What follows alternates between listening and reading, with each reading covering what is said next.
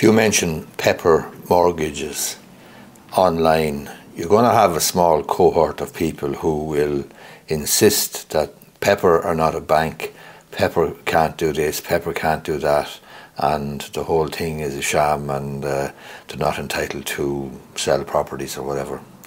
I have received an email there this morning from a firm of solicitors in Dublin. This is very, very typical of the type of email I receive all the time after a BidX1 or other online auction. In this particular case, they are emailing me to ask me to approve a deed of assurance or a deed of transfer from the receiver in this case to my client. And my client is one who would have bought quite a lot of property at BidX1 auctions and other online auctions over the last number of years. I'm looking at the deed of assurance here, and just for the sake of clarity, and even though I know I'm wasting my time, because the people who believe what they believe and believe basically in fantasy law are going to continue to believe in fantasy law, but I'm telling you what the reality is. So this deed of transfer that I'm being asked to approve, the only aspect of this, quite frankly, that I'm being asked to approve is the name of my client, is the name right? Because in the deed of assurance or the deed of transfer, it says the transferor is the registered owner of the property known as etc. etc. So let's say it's in County Offaly or County Meath or County wherever. By mortgage, that's A. B then says, by mortgage dated such and such a date in 2006 or 2007 or 2008 or whenever, before the Celtic Tiger crash, made between the transferor of the one part and First Active PLC, the bank of the other part, a charge, hereinafter called a charge or mortgage, it was provided that the transferor mortgaged and charged the property as security for all monies the payment was intended to secure.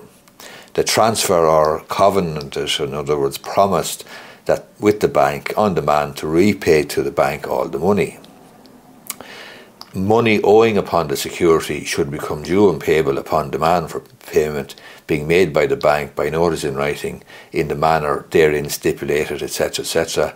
At any time after the money owing upon the security thereof should have become due and payable, the bank should have power by instrument in writing to appoint any person or persons to be a receiver. So this mortgage or charge has within it the power for the bank, First Active PLC, to appoint a receiver or receivers of the assets thereby secured and have that receiver sell the assets. So that's the original power of the bank on foot of the mortgage or charge. It goes on then to say at C, by various deeds of assurance, Pepper Finance Corporation Ireland, designated activity company, that is the mortgagee, a company incorporated in Ireland, acquired all the right, title and interest of First Active Ireland in various loans and related security, including the mortgage and liabilities secured thereby. So this paragraph tells us that Pepper Finance DAC acquired all of the charge or interest of First Active in this property.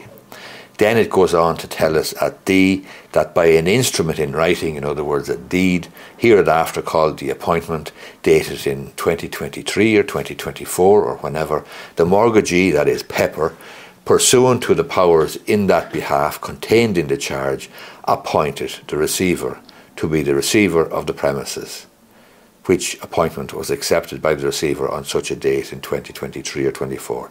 So now Pepper, having bought the charge, have appointed a receiver. At E, paragraph E, it says the monies secured by the mortgage became payable by the transferor to the mortgagee. In other words, Pepper asked the registered owner, the original borrower, for the money prior to the appointment. The money wasn't paid and are still owing. And then at F it says, pursuant to the powers contained in the charge, the receiver on behalf of the transferor has agreed with the transferee, that's my client, for the sale to the transferee, that's my client, of the premises at a price of whatever. And then it goes on to say, in pursuance of the agreement and in consideration of the sum of whatever paid by the transferee, etc., etc., the receiver transfers the premises to the transferee. In other words, the receiver, on behalf of Pepper, who bought the loan from First Active, transfers the property to my client, and my client pays the receiver the money. That is how it happens, quite frankly, in the real world. This is absolutely bog standard, goes on week in, week out, all over the place, with receiver sales, bid X1 auctions, etc., etc. So this, to be clear, is a situation where a person borrowed money from First Active, was unable to pay, First Active sold the loan to Pepper, Pepper appointed a receiver has now sold the property at a bid X1 auction, my client has bought it. What's going to happen now? What will happen now is you'll just have the completion of the transaction in the normal way. My client will then, will hand over the balance of the purchase money, whatever he agreed to pay at the auction, will pay the money, get the closing documents, we'll get the closing documents, and we will then go on to register his interest, the transfer of ownership, the change of ownership at Land Registry. So my client will then become the registered owner at Land Registry. He will pay the stamp duty first, and then we will apply to have him registered as owner at Land Registry. That Land Registry ownership then, when he's registered, that ownership or title is guaranteed by the state. And that's it. He can do with that property what he wants.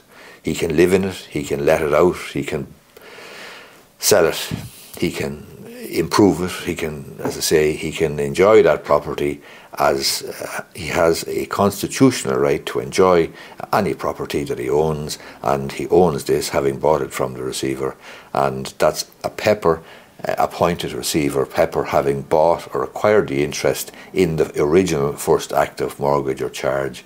This is, as I say, bog standard stuff, and still, unfortunately, there are a small number of people who will promote the fantasy, the misinformation that somehow Pepper don't have the right to buy the property or buy the loan, don't have the right to appoint a receiver, don't have the right to buy or to sell the property at a bid X1 auction or any other auction.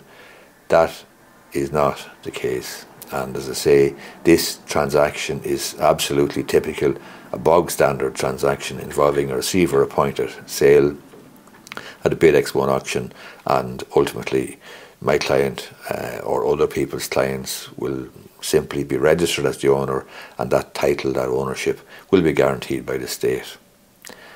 No matter how many times I make a video about this, about Pepper or about BCM Global or about Link Financial or anybody else, Smart Mortgages or whoever might be buying charges or mortgages from the likes of Ulster Bank or First Active or from Bank of Scotland or from somebody who may have left the Irish market, no matter how many times I make a video about this, people will still come along and say, oh, Pepper can't do that.